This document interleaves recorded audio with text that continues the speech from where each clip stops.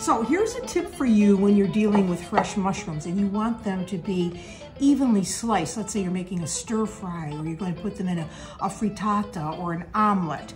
So you take your fresh mushrooms like this, and you can either use an egg slicer depending on the size of the mushrooms, and these are pretty big, or you could use a cheese slicer like this. This is a cheese slicer that you would use for soft cheeses like a mozzarella cheese or a fontina cheese. And you put your mushroom on there and you just whack it down and you have beautifully, evenly sliced mushrooms.